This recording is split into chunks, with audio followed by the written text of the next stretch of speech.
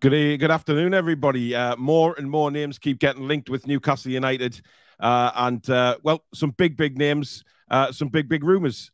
So let's have a look. This is the transfer show.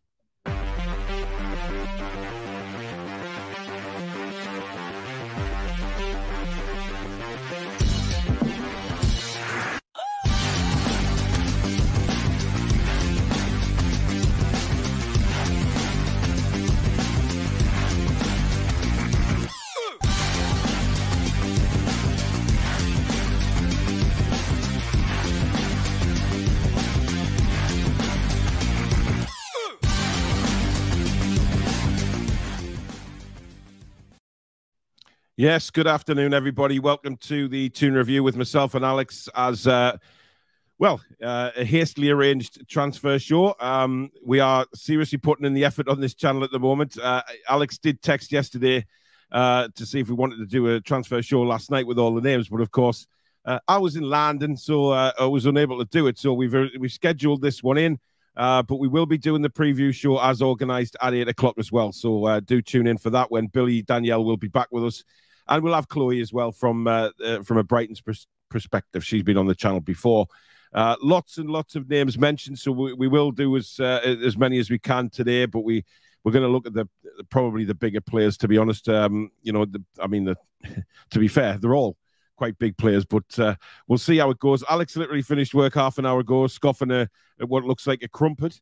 I'm still yet to have my tea, but guys, if you do appreciate it, please do hit that like button, and if you're new, as usual, please do subscribe to the channel.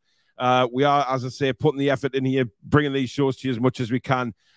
So if you'd like to donate to the channel as well, hit that $ at the bottom of the live comments and I'll take you through that way. So thank you in advance for that. We'll go through a couple of comments before we start, just so I don't get too far behind on the comments, of course. Raymond says, I've said before, I'm so happy I found this channel. Used to watch others, but only watch this one now. Thank you, buddy. Great content and quality panel as always. Love Paul's pronunciations as well as Stato's in-depth stats. Not to mention Billy's legendary one-liners, Daniel's hatred for manure. Tom says, evening, shame I can't get down to Tranmere in the League Cup due to work. I've plenty of family who are Tranmere fans. I'm doing Wolves the following Sunday, though. First away since COVID. I hope the trip goes well from Tom. Red hot here today, afternoon all. Yeah, it's melting everywhere. Alvin, good afternoon. My Toon Review brothers and sisters, hope everyone is well. Good afternoon, Trolls. I have a headache with all the transfer rumours. I don't know what is true and what isn't. Well, we'll try and clarify that a bit more to you today. Alvin, thank you very much for your $5 super chat. Good afternoon, Paul and Alex. Looking forward to another great show. Gary says, good afternoon, Paul and Alex, and everyone in the chat. Keep everything respectful, and don't forget to hit the like button and subscribe to the channel if you're new. Spider, good afternoon, guys. Hope everyone is well and keen for Saturday. Come on, the Toon 2-0 win. Afternoon, Jock. Hope you're well. Pilo Keith, Carl, good evening. Good afternoon. I'm so used to saying good evening. Jim says, afternoon, all bloody hot, isn't it? Well, it is here in Bristol. Scorching in Hull. Scorchio, says Gary. Keith says, afternoon, you lovely people. A wee bit burnt. Oh, dear. Try not to get burnt, man. Afternoon, all, says Munch. Is anyone else sick of the transfer window? I don't know. It swings and roundabouts at the minute, to be honest, on the transfer window. Michael says, hi, everyone. Happy to get to watch your show live. Can't wait. Kamal, hi. Soli says, a lovely early stream afternoon, Toon Review family. Hope you're all well. Paul Hansen, afternoon, all at Toon Review. Hope everyone being sensible in the sun. It's hot out there. Looking forward to another excellent show. Hopefully some good news about Paqueta, fingers crossed. Good afternoon to Mrs. Toon Review. I've literally just seen her 5 minutes ago. So, James Wells, thank you for your 79p super chat, matey. Much appreciated. Thank you so much. Alex, interesting that the Premier League have announced that there will be a drinks break this weekend because of the hot weather. I think it's pretty standard, to be fair. It's nice to see them implementing things as and when is appropriate and being, concise and safe. Because normally it's not that. Normally it's always a big song and dance, whether it's injuries or concussions or medical things. So at least this has just come through at an appropriate time. So yeah. Well, as long as people don't try and abuse it, as long as the referee's in control of it. Mason says, afternoon, everyone. What's your thoughts on Fulham nearing the signing of Willian? I hadn't seen that. I haven't seen it either, but listen, it is what it is. Football Stars says, big up Paul and Alex. Devon's listening at work. Adam, good afternoon. Francisco says, hey, lads, cheers from the Caribbean. Excited by the links and news as fans. We must keep our expectations in check. Trust Eddie and the club. They know what they are doing. Well, at least somebody does, because I haven't got a Scooby. There have been very few leaks since Astruth has come in. Hopefully some surprise breakthroughs very soon. James, good afternoon. Genk, good afternoon. Kath, good afternoon. Hope you're well. Steve says, how was the train back from London in this weather, Paul? The train was fine. Just the fact that I couldn't get bloody Wi-Fi both ways. It was very annoying. Because if I could have got Wi-Fi, I could have maybe set a show up for Alex and Billy last night, but, it wasn't to be. But very, very tired, I have to say. But, life goes on. I have actually, in the last couple of days, quit vaping as well. And, well, I used to have the odd cigarette from time to time. I've cut that out as well. So I'm now just on lozenges. I'm not vaping. I'm not doing anything. I'm not inhaling anything. I'm just, after 2 days, I'm feeling all right, actually. But I get a lot of support, and I'm determined to stay off them anyway. Son of THC says, should be no earlier than 6 p.m. and no later than 8 p.m. in my opinion. However, in an oddball, I have mine about 11 p.m., so pay no notice. I've got no idea what he's talking about. FIFA RTG with Newcastle being offered Ziyech, Pulisic and Hudson-Odoi. I hope we loan Pulisic. Angelica says, hiya, Paul. Today's my 15th wedding anniversary. My present is my Toon top is coming today between 5 and 7. Well, speaking of tops, Alex, my Loch Ness one arrived today. I want the new one, our one, but they're all sold out already. So yeah, I know. But it's a 5XL, and I swear to God, it is more like an XL, 2XL. It is shocking. Oh, really? It's terrible. Who's the manufacturer? I don't know. I've never heard of them. But one thing I do know is that it's like super tight. It's one of them tight-fitting ones. But I'm going to give it away on the show tonight. So if anybody wants the Loch Ness top, I'll show it on the show later on. You can comment on the show tonight that you want it, and then those of you that want it, just go into a quick draw, and there you go. You can have it. Barbara, good evening, afternoon. Hope to pop over for another game soon. Looking forward to the show. Ryan says, I'm driving on the highway whilst watching this. Well, be careful. Johnny says, what do you make of Bazza on YouTube?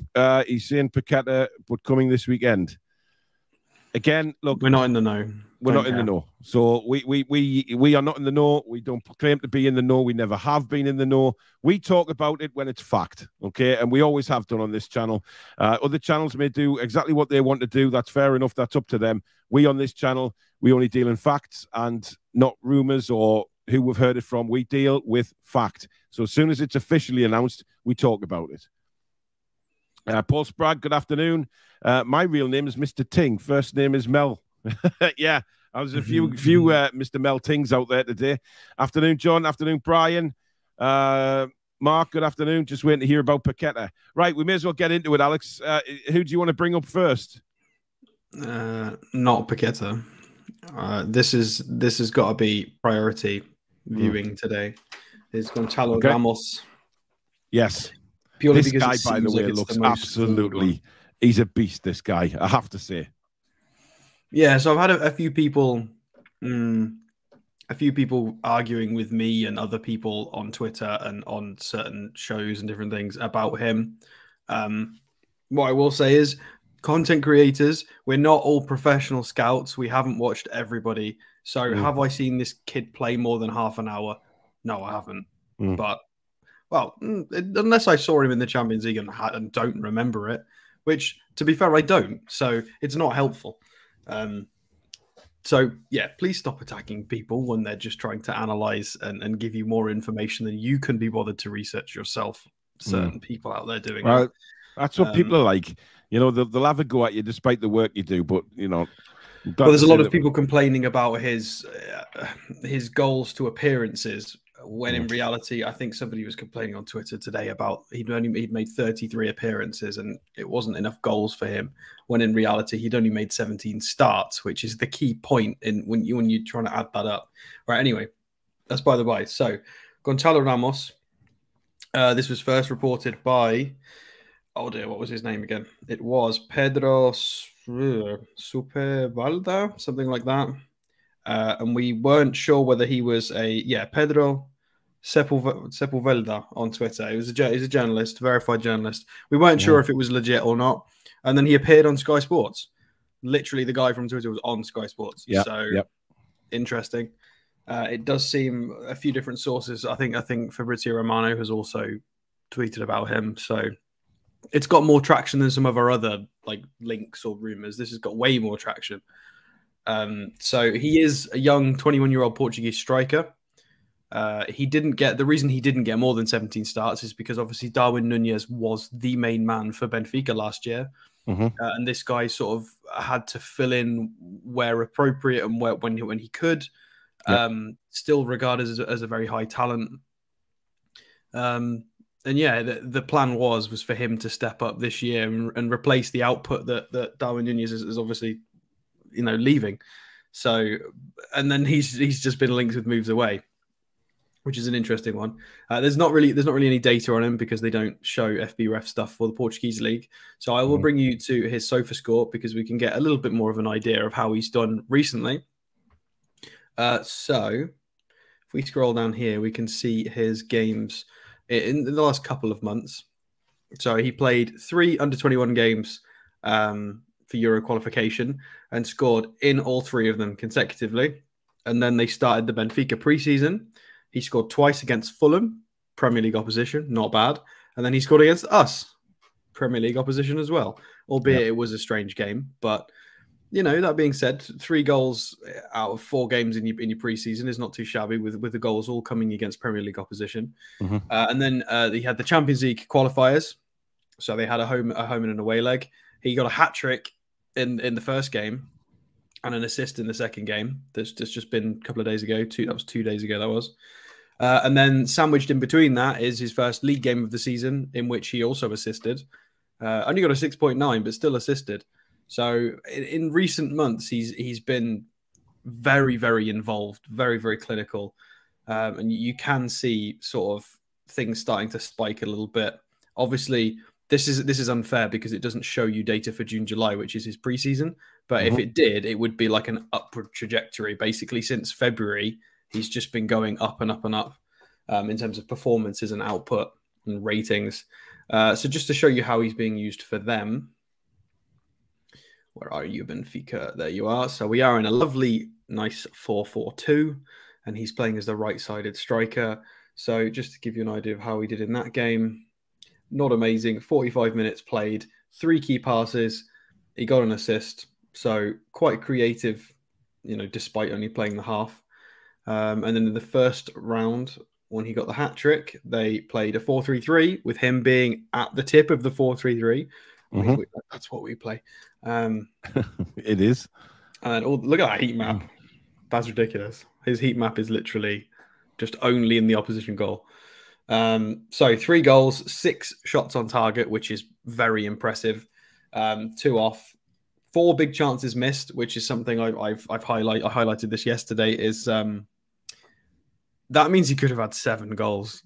If he missed 4 and still scored a hat trick, he could have had 7, which in a Champions League qualifier is ridiculous. For a 21-year-old, this isn't some goal like Ballon d'Or contender. This is just a 21-year-old Portuguese kid. Yeah. So that's pretty disgusting, to be fair. And he looks very involved. 4 out of 7 ground duels, 6 out of 8 aerial duels. So he was getting very stuck into this game, and he's very young. So it's lovely to see. And I don't scored against us, didn't he? He did, yeah. This was the game against us. I'm not sure if it's going to let us click on it because it was a friendly. It doesn't log it properly. No, it's not. But yeah, was he the one who scored the winner? I think it was the first ball he got. I think it was the first one. Yeah, there you go. He scored in 15 minutes. He got the first one. So yeah, I mean that's even more impressive. He's not the one that scored because we were a man down. He was the one that scored, you know, early on, 11 versus 11. So it's interesting. There's not. I don't want to dig too much more on this. We'll wait and see how it progresses today, like today, tomorrow. It does seem like this is going forward quite quickly, though. So, like we said, we've been busy working, and Paul's been in London. So, if this gains more traction and it's nearly confirmed, or going to be confirmed, or is confirmed, we'll do like a much bigger deep dive, similarly to what we did with Botman. So, but let's not get excited yet, just in case, because we've all been let down a few times this window. So we'll wait and see before we get too excited. Well, yeah, I mean, but I think he'd be a quality signing, Alex. If I'm honest, I think as soon as he got linked, the question for me is, you know, Benfica, they've lost Nunes, of course, in the summer, you know, and they've got the potential now to lose Ramos as well. That's going to screw them up, isn't it?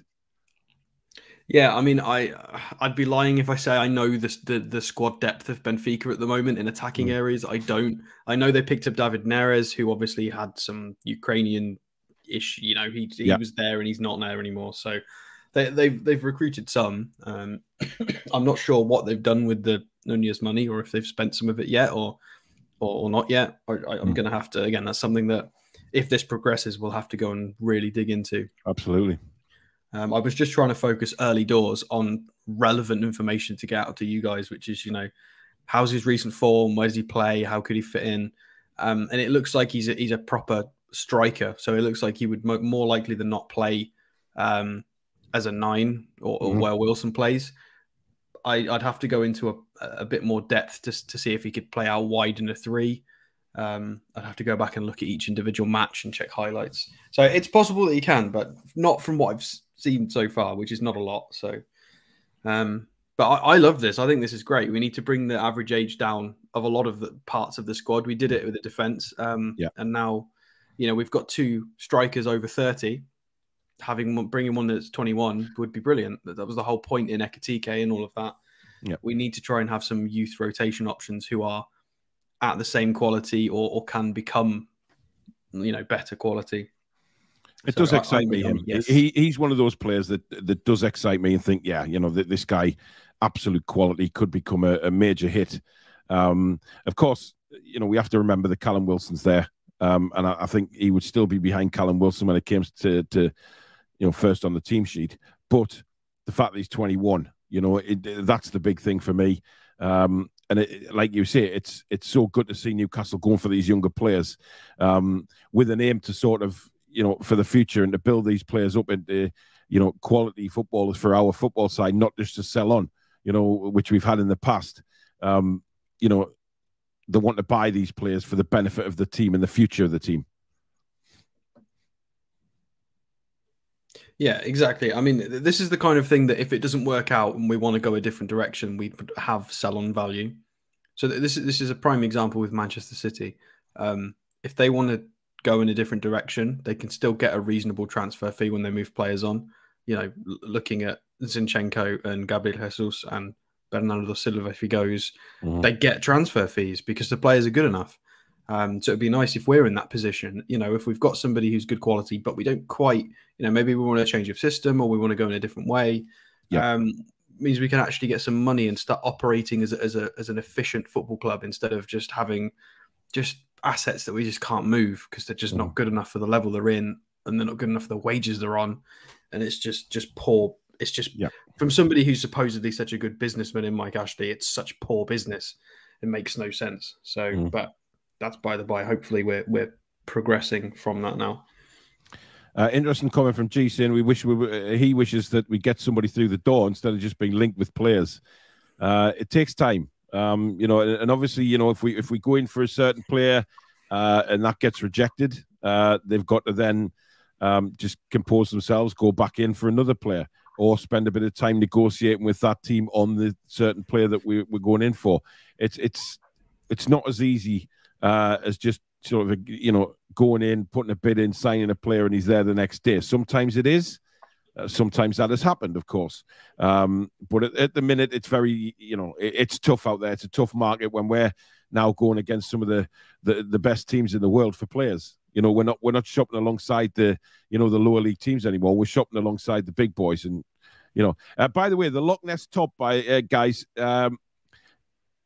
is for tonight's show. So if you watch tonight, then you can comment. But nobody's going into the hat from the comments today. It's tonight. So just to let you know that, guys. Stephen says the people on Twitter are moaning about the window so far. Hello, we've signed a right back who was brilliant at the end of last season, an England goalie, and a Rolls Royce of a centre half. Get a grip. Colin says loan for Pulisic is a good option. Joel says I have a feeling Howe is happy with what we've got. I don't think he is, Trolls. I don't think he is. I think he realizes that we need a couple more through the door. He's said it in interviews. Yeah, he has. Several times. He's not a stupid man. He knows what he's doing. He knows where we need improvements. Maggot says Lucas Moura and Raul Thomas for me. We don't have a lot of time to sign someone. It can take a week or more to try and get a player signed. Yeah, good thing we've got more than a week then. But we've got more than a week, and sometimes it happens a lot quicker. What all we can do is watch how this plays out, and then of course transfer deadline day, we'll be live all day. Big day coming up for that as well. So we'll be glued to whatever we're watching on deadline day, because I'm sure we'll still be linked with players. So it's going to be a very interesting day.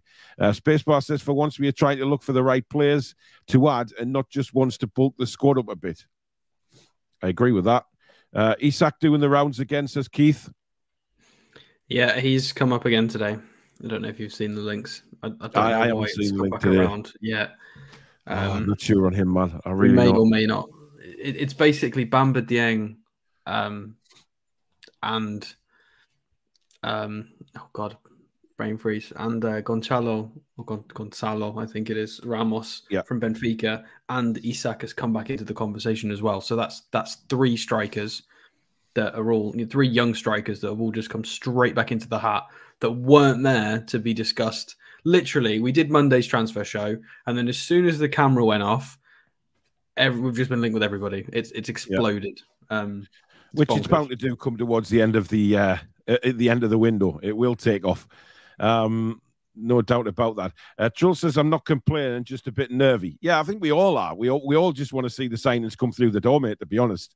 We still live in hope, and that's all we've got at the moment. Just hope that we do sign a couple more players, and I'm sure it will happen. I can't imagine us not bringing anybody else in, because I think Eddie Howe is aware, of where we need to improve.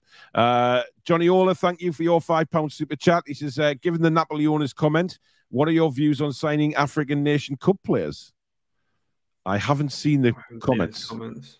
I'll have a look at them and get back to you on the show tonight, because I really haven't seen them comments, to be honest. Pen. Pete says, we are just sitting in dreamland. Everyone who we've approached, other than Botman, have gone for another team. Can I respond to that? So that yes, indeed. So this is something I've said. I've said this a couple of times in the last week. People have to understand. People who are complaining specifically like that have to understand that we're trying to attract players at sort of Champions League level, or who can quite quickly grow to that level, and we can't offer any European football. None. We can't offer Conference League. There are teams trying to circumnavigate that, like Aston Villa, who are throwing 1.5 times to 2 times the wages that we're offering, which it could work for them. It might not. It might blow up in their faces, and they might have financial trouble. They might have an Everton situation in 2 or 3 years. They don't want that. This is a gamble. So we're finding a middle ground between those two things, because we don't want to try and throw wages, and we can't offer the European football. We can't do, as crap as Man United are, they can still offer some form of European football to their players and get extra matches, extra minutes. So we're trying to do a middle ground, and it's hard, and we've got to be tough with it. Otherwise, as soon as we try and just give up and throw money at somebody, every single signing thereafter is going to be more expensive and more tricky. And then everybody we've currently got is going to be like, oh, well, you broke the wage structure now. And there could be 5, 6, 7, 8 players that all want a pay rise next summer. And it could get very messy very quickly. So they're doing it in a very careful way. just because it's not, it's not a video game. It's real life, and they're doing it they're not doing it the Villa gambly way, which may or may not work. So well, yeah, that's the way it started. I don't think it is going to work, but time will tell on that one. The Napoli owner has a good point. If we sign loads of Brazilians when they're away in South American tournament, we are dreadfully short. That is true. But isn't the South American one? Doesn't that happen at the same time as the Euros? Is that not a summer tournament? I believe I'm sure so. it's the African nations that's on in sort of during the season. The South American one is the what's the South? I can't remember. Copper, something like that. Yeah, that's another one. No, it's Ryan will know. He watches all that. But it is that. I'm sure that is an end of season tournament, just like ours. It's the African nations. I'm sure that is the one during the season. So the Brazilians, it wouldn't affect. Richards, do you think there's any legs in the Kamaluddin Sulemana link? That has surfaced a couple of times, and he does look interesting. I don't think so, unfortunately. No. Keith says we just don't want another Chris Wood panic signing. Yes, I'd 100% agree with that. Mark says, come on, guys, we hardly got any players in for 14 years under Cashley. Just think what our owners are doing now. Johnny says, I would say the best signing we've made so far is Dan Ashworth. A lot of people have said that. Steven says 33 million plus add-ons for Paqueta is a bargain in my eyes.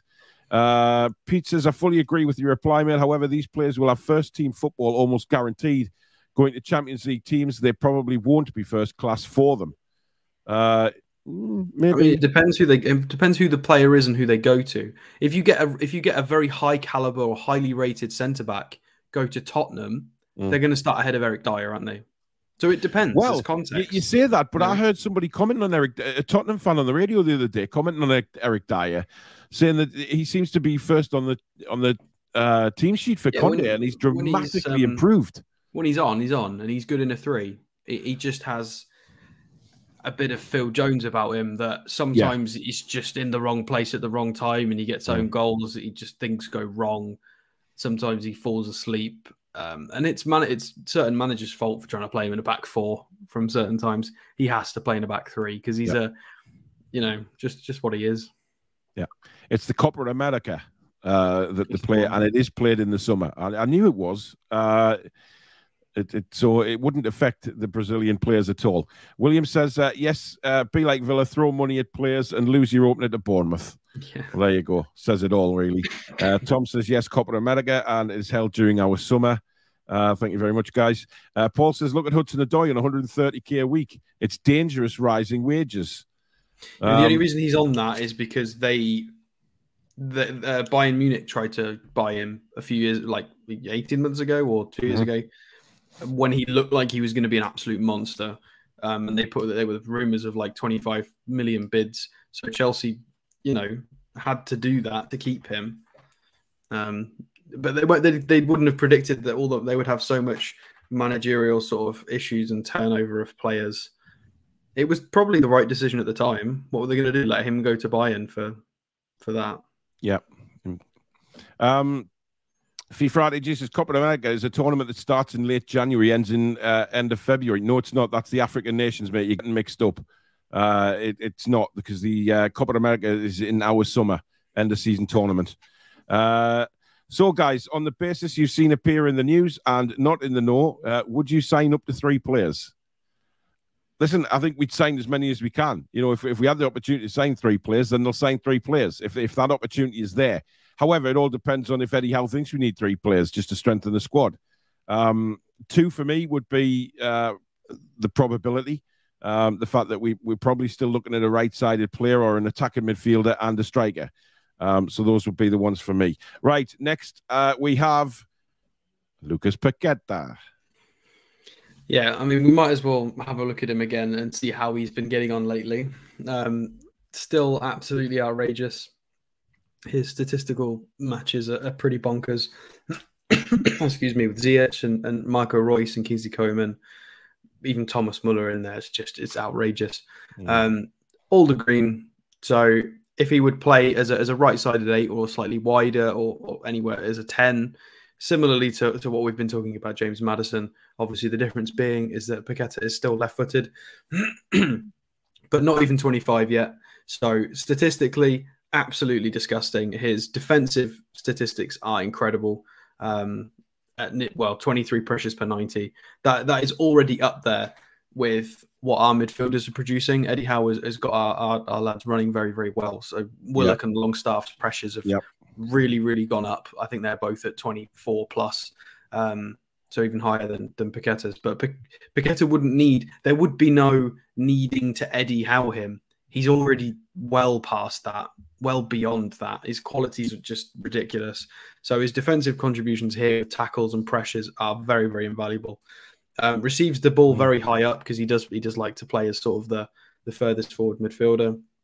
Not as much of a ball carrier from deep. Although he tends to carry the ball once he's a little bit higher. He receives it high and then carries it high. So it's not quite logged properly here, as we've talked about before.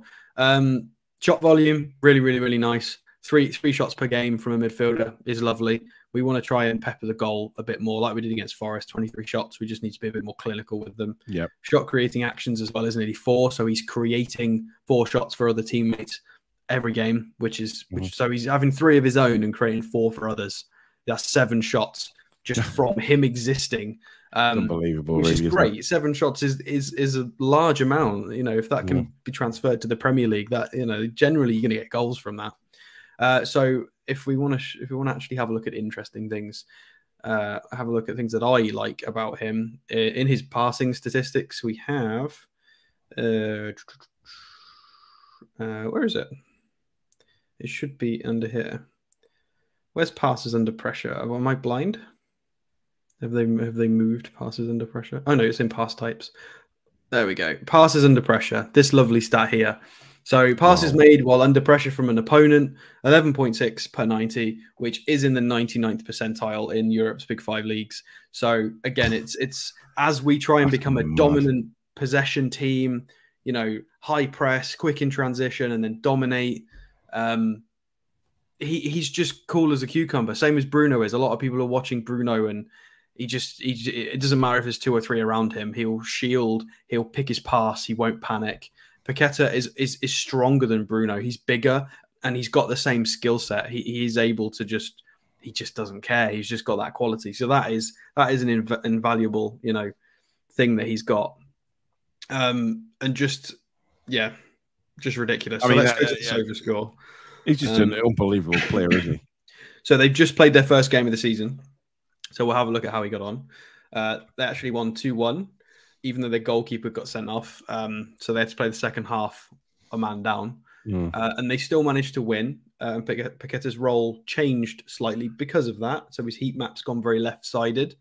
But played 75 minutes. But it's such a clean run with 47 out of 53 passes. So as somebody who's who's wearing the number 10 shirt, to have that 89% passing accuracy is quite tidy.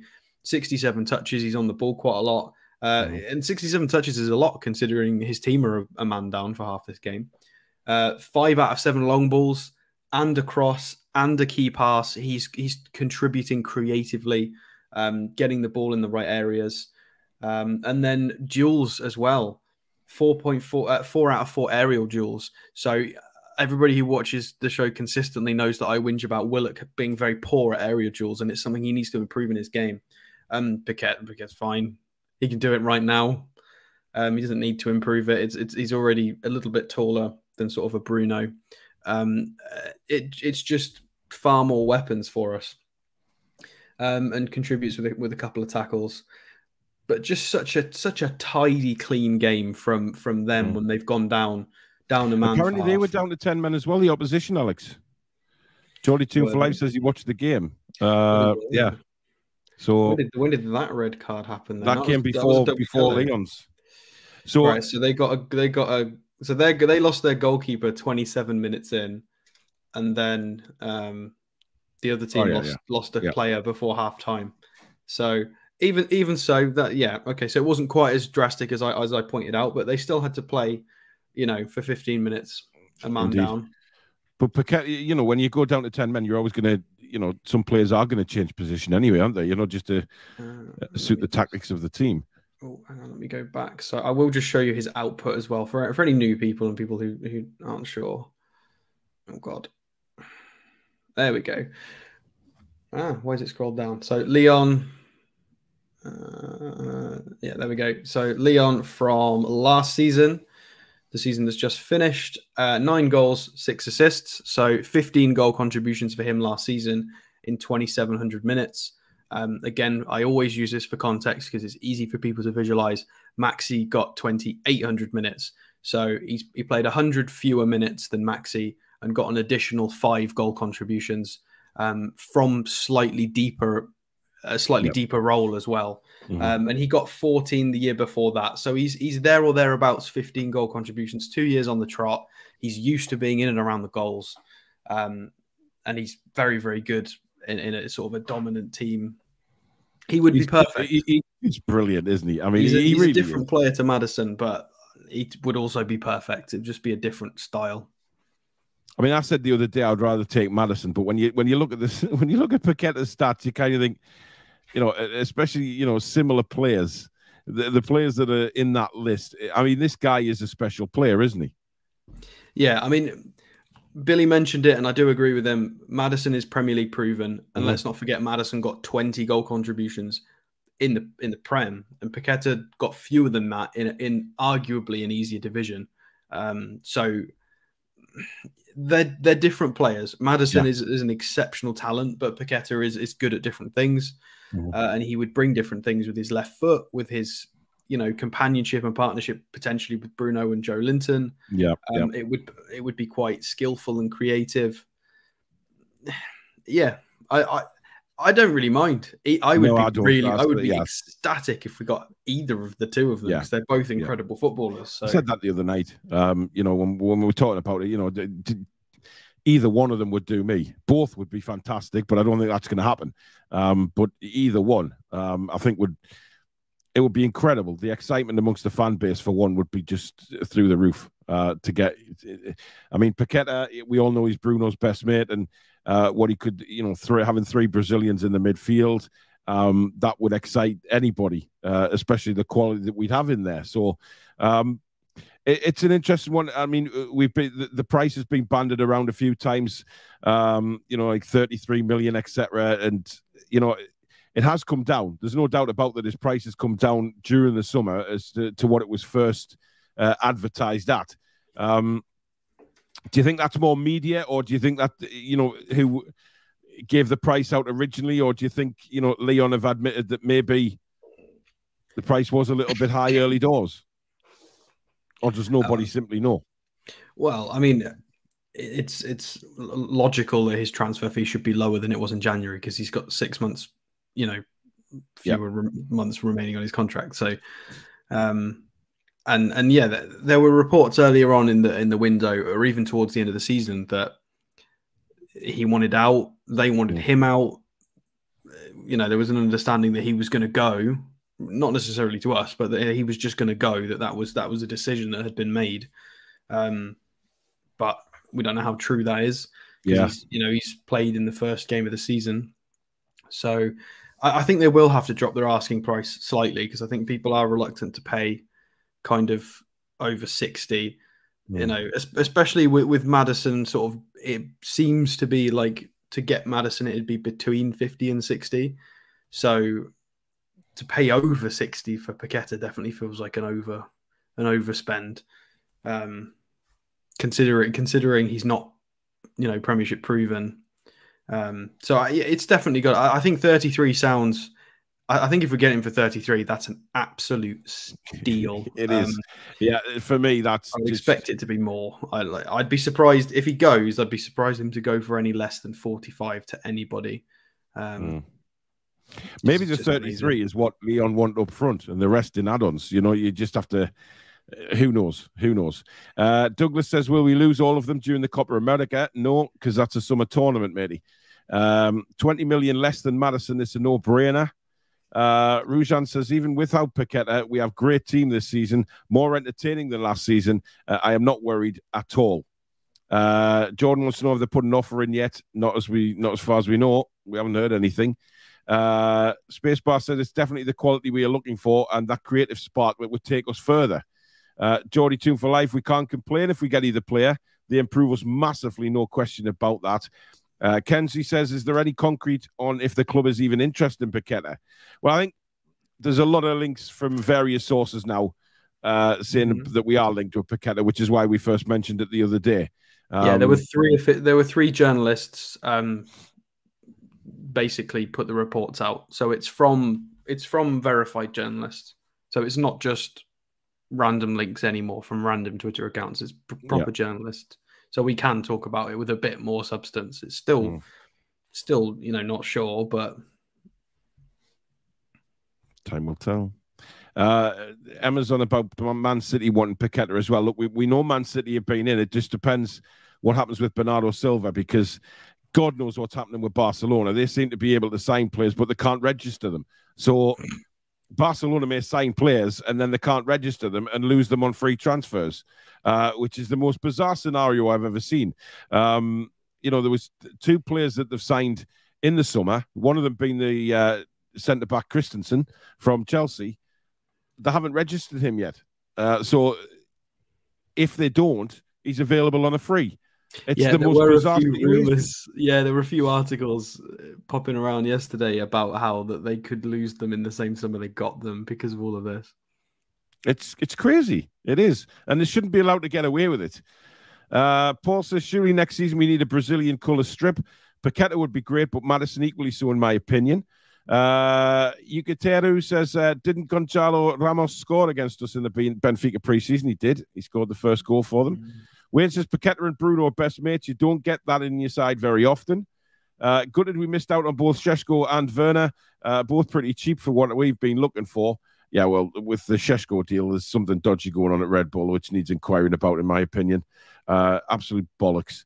FIFA says, Paul, you look in Europe, there's not one team full of Brazilian midfields. We need to just look for hardworking players. Look at City, Liverpool. They find top talents, not just sign players' friends. Listen, did you just see the stats on Paqueta? One thing about stats is they don't bloody lie. This guy, if he's wanted by Manchester City as well, who you've just quoted in that very, very sentence there, City are after him as well. So that proves he is, to me, the quality is there. There's no doubt about it. It's because we're potentially looking for another midfielder, possibly an upgrade on Longstaff and Willock in that right-sided 8, and somebody who can play out on the right wing. It fits. It's not just it's not being shoehorned. It makes logical sense positionally and tactically as well. It's if Botman's best friend was a left-sided centre-back, yeah, I'd agree with you, because we've just got Botman and that would be ridiculous. So we wouldn't need anybody else. Yeah. But Paqueta would be an enormous upgrade on anybody who plays on the right wing for us and anybody who plays in the right 8 for us. So 100%. Just about that. No doubt about it. Absolutely no doubt about it. NUFC Games YouTube says, thoughts on Ramos. We spoke about him earlier in the show. If you want to go back and watch that, he was first up on our list. Definitely somebody we want. Of course, the Tranmere game in the Carabao Cup is live on Sky Sports, 7:45 on Wednesday, the 24th of August. Of course, we will be doing a live watch along for that as well. So it'll be on this channel, so you can turn the biased commentary off, who will be wanting Tranmere to win, of course, and listen to myself. As it's an away game, I'll be doing the commentary for that and watch it on the telly. Doesn't get better than that. Jack says, nice to have lots of possession last Saturday. We won't enjoy that again until we play Tranmere and then Palace at home. Veen says, do you guys think it is fair to criticise the business if we do not sign anyone else? Depends on the context. If we put bids in for these kinds of people and it all goes, it all goes right. It depends. If they've been seen to have been trying and things have just gone wrong, it really just depends, surely. Yeah. One thing there's no guarantees in football, and that's just the way it's always been. Maggot says maybe the Paqueta deal is done and they just announced it on the final deadline or hour for the drama. I think they'll just want him in and done. Geordie Toon for Life says, we wanted the club to be quiet on who they are after, and that's exactly what they are doing. Personally, I think it's so professional of the club. Gary says, you keep saying not Premier League proven, but look how Bruno turned out. Yeah, it's a good point. It is a very good point. Bruno, but he obviously was slowly integrated into it, but he did take it like it to a duck to water, which proves how good of a player Bruno actually is. He loves the Premier League. He loves the way the football is played in the Premier League. That is clear. And maybe Paqueta can do the same. There's no reason. It seems like he's got the physical attributes to do that, definitely, and the stamina for late game, high intensity. And for people talking about this whole Prem proven thing, every player who moves to the Premier League says the same thing, who's yet to play in it. They all talk about how it's a higher level of intensity for the 90-minute period, as well as possibly a bit more physicality, which is, it's not all about the physicality. That's overstated how much that is. It's just more about the intensity. This is why we get so much late drama in the Premier League. We get 3-1s turn into 3-3s, and we get comebacks, and it happens far more in the Premier League because of just the intensity and the fitness and the determination. It's what the league's famous for. Absolutely. And that's why people want to come and play in the Premier League. That's why Botman wanted to come and play here. It's because it's not just a random lie. It's all the players say it. Samsonite Dave says, I'm worried if Wilson gets injured and we have Wood and that's it. Paqueta, Madison et al. Are luxuries, but some sort of backup on Wilson is a must. Shakira says, I hope Barca loses all of them. Can't stand teams that try to cheat their players out of money, i.e. De Jong, as well. Have fans so poor they boo players that help them bail them out, i.e. Braithwaite. Braithwaite had a really, really tough time, and it was very unfairly treated. But, what do you expect from Barca are just all over the shop. They're just like Man United at the minute. They're just all over the place. JT Dunk says, those stats for Paqueta, man, wow. If we can get this done, we would have an incredible midfield trio with him in the final third. Bruno and Joe mixing it up behind him. We'd be a real force. Keith says, like Billy said last week, Madison could be a smokescreen for Lucas Paqueta. I agree with Big Bill 101%. Yukatera says, Paqueta is amazing. Would love to have him in that forward midfield position. Nagelsmann thinks Barcelona will get bankrupt in 2 years.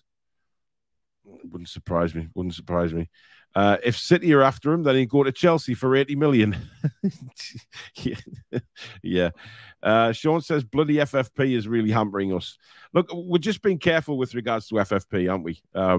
Just when we put an offer in for players, obviously we want to, pay these players off over a certain amount of time, which covers our backs for FFP, rather than go out and spend, 60, 70 million straight off the bat. It's not hampering us. We could do a lot more than we are. But if it goes wrong, then we've got no room to maneuver. It is risky.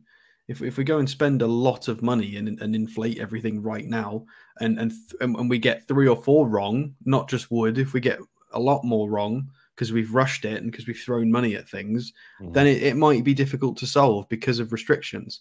It doesn't matter if we've got the money, if it's FFP restricting us. If we've messed it up, then it's going to be hard to come back from that. We're going to, Everton are going to have to, I can't even remember what the bloody metaphor is.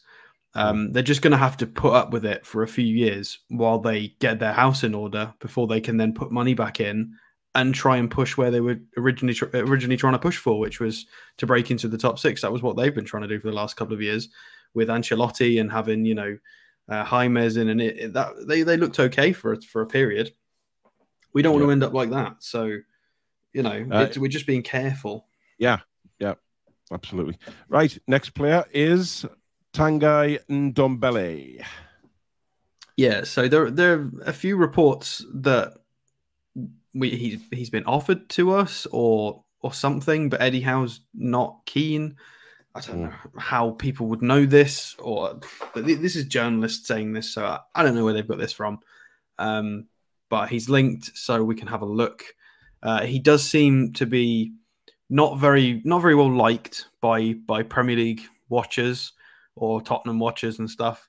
But he is absolutely ridiculous. He was doing what Bruno was doing before Bruno.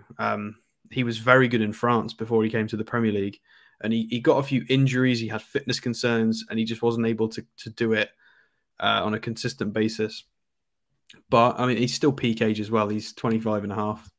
So yeah, well, we can dig a little bit more. 5'11" as well. So he's not an absolute. He's not a Joe Linton, but he's sort of a Willock kind of size for context. And then statistically, this is what I'm talking about. People sort of maybe watch Match of the Day and they think, oh, Dembele's missing again, or he's had a quiet game. For what he actually does, he's one of those underrated players who does so much for the team, but it goes understated. Very much like if people remember Moussa Dembele for Tottenham in midfield a few years ago, who was very kind of, nobody raved about him. And then since then, people in hindsight have looked back and sort of thought, oh my God, he just kept things ticking over so well in that midfield. He was a beast. He was a press resistant machine. And Dembele is similar to a level. Progressive carries is outrageous. Anything sort of close to 10 is elite, and he's at 8. Dribbles completed as well is in the 99th percentile for a midfielder. So when he walks with the ball, he's going with the ball. You're not going to get it off him very often. If he wants to do it, he wants to do it. Good at progressing the ball via passing as well. To be fair, despite only having a few goals, his output's actually quite reasonable. His per 90. He just doesn't play that much. He went to, so for people who don't know where he's been, when we signed Bruno in January, Lyon bought Favre and they got Ndombele on loan to try and fill all the holes, basically. So Ndombele came in as cover and ended up being not even a starter. He ended up coming on as a sub, which was, concerning, but I still think he's a really good player, and I think he could do a really good job. I wouldn't prioritize this over some of our other links. No, I was going to say that. I don't think he'd be the top of the list priority, but the times I've seen Ndombele play, and it's quite a few times, I've been impressed with what I've seen. I just think that the way Tottenham play, not so much his game. If you see what I mean. I mean, Mourinho loved the guy. I mean, you can see it from the stat matches how he plays. The fact that his stat matches are Kovacic, Kante, and Bruno is there in 8th. He plays in that fashion. He's not as good at his quite as good at his ball recoveries as Bruno is, and Bruno is an exceptional talent. But Ndombele does much of the same, just in a slightly different way. And the fact that he's matched with those 3. We talked about this before Bruno came, how Bruno was matching with Kovacic and Kante, and we can see that on the pitch. We can see him playing, and there's bits of Kante in his sort of movement, and there's I wouldn't mind if he came. I'd be really excited, because I think this guy's just begging for a manager to believe in him and trust him, and I think he could be incredible again. I think he's a great player. He's just been he's been quite injured and mismanaged or misused for 2 or 3 seasons. But I wouldn't prioritize this over sort of strikers and Paqueta Madison wingers. I think the Shelvey injury has confused everyone a little bit. Where we're going to go? Yeah. We've got Shelvey is out for till after the World Cup now. So do we look at somebody to cover that position? What would he set us back, do you think, Alex? I mean, what kind of figures are we talking for him, or would they possibly look to loan him in first? That is a cracking question. I mean, I'm not sure how long is left on his transfer, on his contract. We can have a check. So I mean, they bought him for 54 million. That was a big fee. Yeah, big fee. And then when they loaned him to Lyon in January, they did actually. He did have an option. They had an option to buy for 50 odd as well. Obviously, they didn't trigger it because they barely played him. And Ndombele, there he is. 27 million market value on this website. Interesting. So the contract expires June 2025. So he's got 3 years left on his contract. Yeah, he got a big contract. So bloody hell, he must have signed he signed a 6-year deal. That is a fat contract. Well, he did sign. He did come to Tottenham with so you know, he was expected to be one of their main big guys. You know, big player for them, and it didn't quite. It hasn't worked out at Spurs really in the way that I think a lot of Spurs fans were hoping. But obviously, you know, he's had some different managers in between that spell since he signed for them as well. You know, I mean, I'm not sure about this because it's Daniel Levy as well. And exactly. the fact that they quoted Leon a 50-odd million to buy price in January, and it's only half a season on. I think if we could get him for anywhere between 25 and 30, I think it would be good. But see, 25, I don't think 25 would do it. I think Daniel Levy would tell us to go fish. I think he would want 35, 40. I think he'd try and get as much. I mean, that's what he's famous for. And I don't think this is a risky signing as well. I wouldn't want to pay 35, 40 because it might not work. It sounds great when I outlined how good he can be, but that might not work. He might not play well. So it is risky. Yeah, I mean, look, he's a player I'd be interested in. But I think you're right what you say, Alex. I think when you go up against Daniel Levy, we've seen in the past, we all know what Levy's about. We all know that money is the big thing for him. And especially after Tottenham has splashed, let's be fair, a lot more money this summer than what they have in the past. They're going to want to recuperate some of that. And Levy being the businessman he is, the tight ass that he is, let's be fair, he's going to want to get as much money as he can in for Ndombele. And I think you're right. I don't think 27 million is going to touch the sides. I think he'll want a lot more than that. Which I think they'd laugh us out of the room with that as an opening bid. Which may put Newcastle off if certainly the fee goes, you know, like you were saying, 30, 35 and upwards. I don't unless a loan is on the table, which maybe it is. Yeah.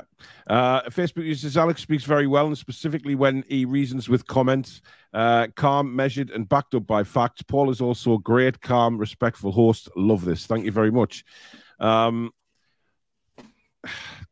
Yeah, so on Ndombele, I think, you know, I wouldn't be disappointed if we signed him, but obviously I think the transfer fee is going to be a major sticking point for anybody that tries to deal with him, not just Newcastle. I think Levy will want the money back for him and get as much money as he possibly can. Andy says, wrong character for me and Ndombele.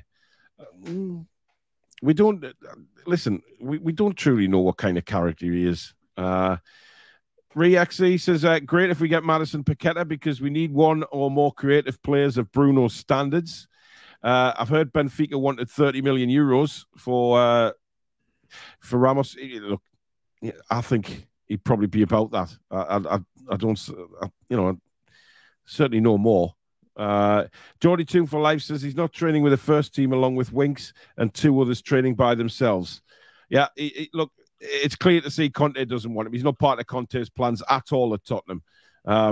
So if he wants to continue playing football and regular first-team football, you know, somebody like Newcastle, it's a good project for him to come to, that's for certain, and a club with ambition, and he could be a part of it. Now, that's how you sell the club to these players. Do they want to be a part of the ambition of the football club and the growing? Yes, Alex, that's a good idea. You know, growing the football club is what it's all about for these players coming in. We have to sell it, Alex. We have to sell these players what we are going to be doing in the future. Well, yeah, I mean, it's what I said. It's what I said earlier. We're having to try and explain that we're not doing what Everton have just tried and failed. We're not doing what Aston Villa are currently trying to do, and trying to penetrate that top six. We're trying to go one beyond that and smash it out of the park. We're trying to, as carefully but quickly as we can, challenge for trophies, like big trophies, not just a Carabao Cup, even though it'd be lovely to win it. You know, league titles and be consistently in the Champions League and challenging. I think that's where they want to be. So it's a bit different. The project is you know, the ceiling is a lot higher. Yeah. Ab says Stato's not usually this calm on a Thursday. Well, he hasn't had his evening raw meat yet for the show tonight, so that may change depending on what happens on social media later on. If you know, players are linked again and all players aren't linked and everything goes to pot again. But we'll see what happens before we do the preview show. Right, we've got one more player to bring you, then we'll do some honourable mentions. But just before I do that, guys, we've got over 960 watching, which is absolutely incredible for a tea time show. Thank you so much for everybody that has tuned in. We hope you're enjoying the content. We are working very, very hard to bring you the very best content on this channel. Certainly not bullshit anybody with anything. We're just talking about what these players could offer Newcastle United should they sign.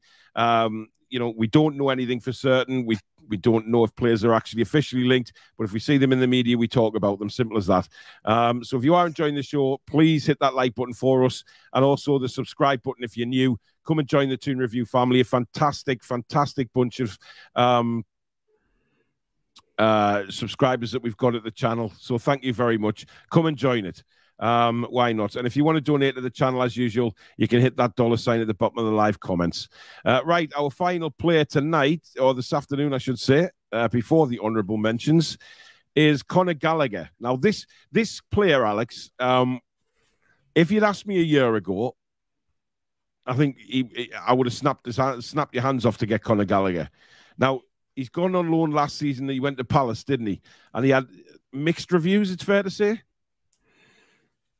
I don't know if it was mixed reviews. I think it's unfair for his age because he was, 21 for large parts of that season. So I think what he did for his age is absolutely fine. It's still quite raw. It depends, there's a lot of talk at the moment about certain players for Chelsea. Hudson-Odoi has been spoken about, as is Conor Gallagher. And there's a lot of fringe players floating around on Chelsea's books that...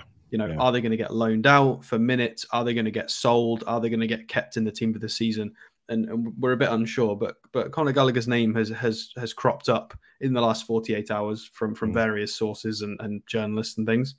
So it's worth a look. A comment there from Susan, by the way, replying to Abs. Another show tonight. Alex hasn't had his tea yet. Carry on, mate. Carry on. You can see by statistical similarities that he is similar to Joe Linton and Joe Willock. So I was actually going to just mention Joe Willock, and then I noticed that he's on that table anyway. So he is. If we signed Gallagher, I would imagine he would play in a high 8 role. Well, in the 8 role, whether it would be Joe Linton's side or Joe Willock's side, probably the right side.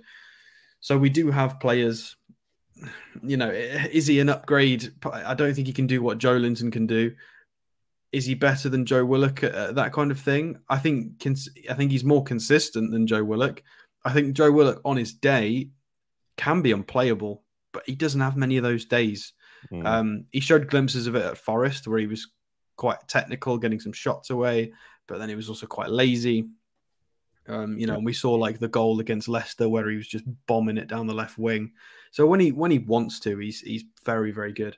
But this would bring much of the same in terms of just very good on the ball with his dribbles. He's very young. He really does remind me of when Ross Barkley was very young, that when he gets the ball, his objective is just like the goal's over there. I'm going that way. Just head up, either drive the ball or play the pass. Always running around. I mean, his pressures is very, very high as well. Always trying to take shots. Is it 50 million they were talking? I hadn't seen that. Yeah, I'd seen that before as well. Yano make the point there of 50 million quid. I mean, that, I know he's a young kid, but 50 million. I mean, again, it's an English player, Alex. I don't think Joe Willock is that far behind him. To be fair, I think Gallagher is better than Willock at the moment. Yes. The problem is with Willock, Alex, as we've discussed this many, many times before, is consistency. Because one or two games you'd be superb. And he gives this impression, Willock. I've said this for since he signed for the club. He gives that Chris Waddle impression. When Chris Waddle used to, be on the pitch, you used to think, oh, he's got this lazy persona about him. But then when he gets the ball, he can do something with it. The talent is there with Joe Willock for me. It's just the consistency that lets him down. Yeah. No, I agree, which is why I if this was a loan or a reasonably good fee, because it's a young English talent who can grow and be developed, I think this kind of play would thrive in an Eddie Howe team. When you look at the pressures, when you look at where he spikes statistically, lots of shot creating actions, 1.64 shots per 90, lots of pressures. He get lots of touches in the attacking penalty area. He receives the ball very high up. Like it would work for Eddie Howe. It seems like a very Eddie Howe kind of player. I mean, that's just looking at him versus midfielders. If we swap to attacking midfielders versus wingers, it depends. It depends where he's playing as. This does him a bit dirty because he played in various positions for Palace. I think Palace changed formation halfway through the season as well. So yeah. Amazing talent, yeah. Amazing age profile would improve the quality of the squad. But if not for 50 million, if that I don't know who's quoted that, but that's mental. It's outrageous. It is outrageous. We've got other priorities. The Chelsea manager stated last year when he went on loan to Palace that he had him in his plans, for this season and onwards. Now, whether that comes to fruition or not, I don't know. I don't know. I mean, was he involved against Everton? He came on for 1 minute, and the 90th plus 9th minute he came on, so he played a minute. So I mean, he came on for Jorginho. So I don't know. I don't know whether he's going to play a part for Thomas Tuchel or not. I really don't know. But again, like you said, someone on loan or maybe 25, 30 million, but 50 is just incredible. It really is. It's outrageous. There's no way we'd pay that at all. We really wouldn't. We wouldn't pay that kind of money. Not for Conor Gallagher. Maggot says the only thing about Willock is he looks like the stupid kid off Benidorm. I don't know. Gallagher's outstanding at Palace. Andrew says at work, just calling to say hi. Peter's hoping to get the right-hand side sorted and the striker before the window closes. Will they let him go if Mount stays out of form? Mount out of form? Apparently. I don't think he's been that great, but Mason Mount's one of my favourite players. I think he's got a hell of a future. He just needs to be managed the right way. Emma says, have you guys done a side-by-side comparison between Paqueta and Maddison yet? Not specifically. I mean, we've covered them both separately. We might look at that if it starts to heat up. My mate in Stoke started supporting Newcastle, but he thought it was Newcastle under Lyme. Yeah, don't do that, whatever you do. Foxy says, surprising that we continue to ignore Gabigol, scoring big goals in big games recently as well. Lethal left foot. I haven't checked him for like 2 weeks. It's gone really, I mean, there's nothing on him. Absolutely nothing, to be fair. Because their season started a couple of months ago, didn't it? We did check it, but that was a little while ago now. There's no links, that's certainly. No, there's not. Aston says £50 million Gallagher is a Man United price.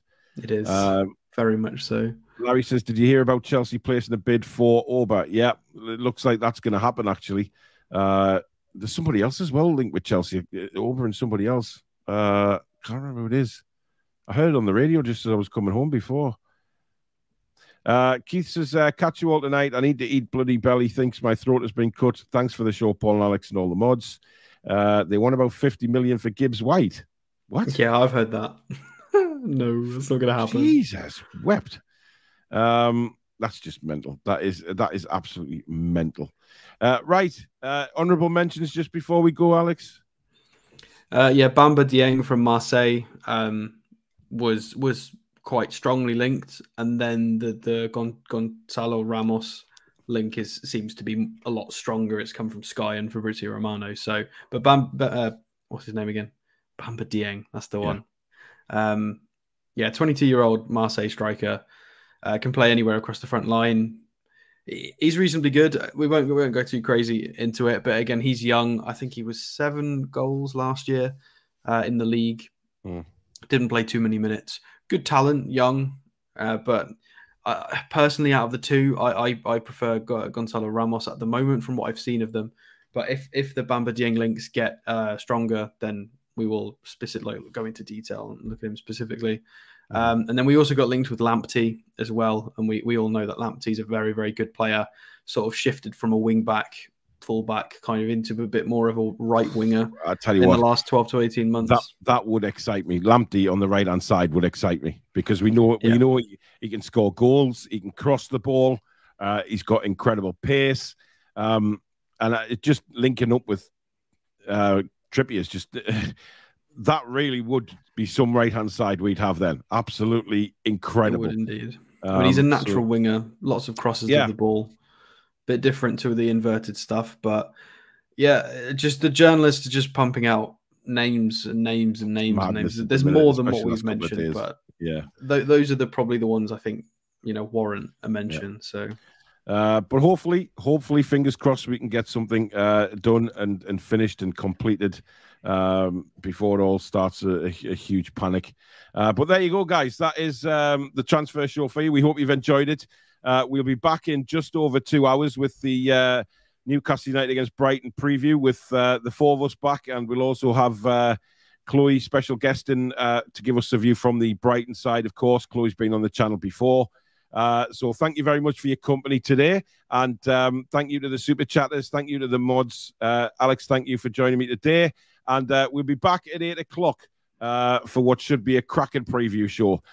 So go get something to eat, relax, enjoy the rest of the warm weather until we're back at 8 o'clock. But until then, we'll see you. Take care, guys.